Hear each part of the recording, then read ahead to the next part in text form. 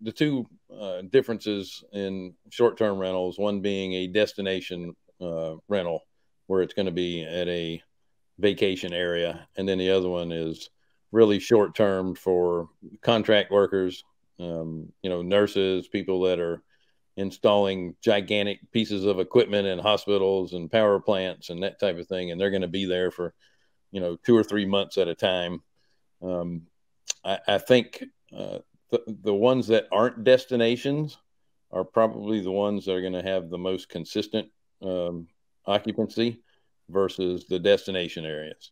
What do you think? Yeah, well, just like we like to be in the recession resistant business of lending, an affordable housing in an affordable housing market.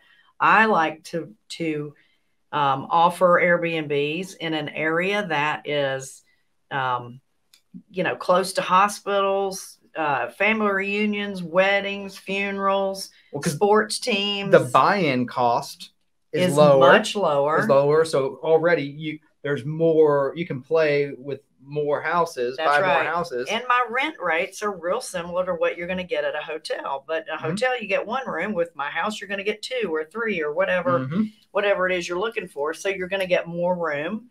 And it is more consistent. I mean, we don't, we're not slammed. You don't have big seasonal dips and exactly highs. Right. It stays consistent throughout. Now, I have seen really in October and November into November, slower bookings than we've had in quite some time. It's not empty, but we're half full. That's interesting. And I know you're in that women's mastermind. What are you all attributing that to, or the speculation behind it? That's what we don't know. We're really trying to figure that out. And I think even airlines have kind of felt that too, where they really started building their business back up again. And now it's kind of in a, just leveling out a little bit. And I think that's really what it is.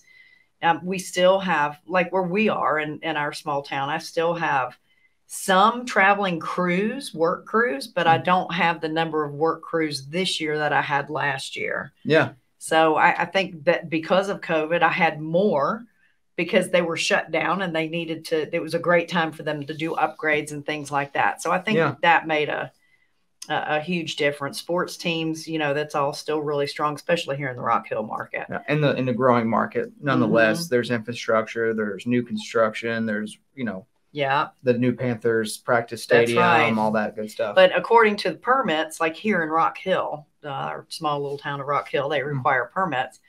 We have 1/3 more short-term rentals this year than we had last year at this time. So the market's starting to really get that saturated. Right there, that tells me, slower bookings is because people have more options. That's exactly right. Yeah. That's exactly right. Which, the way it should be in a good economy.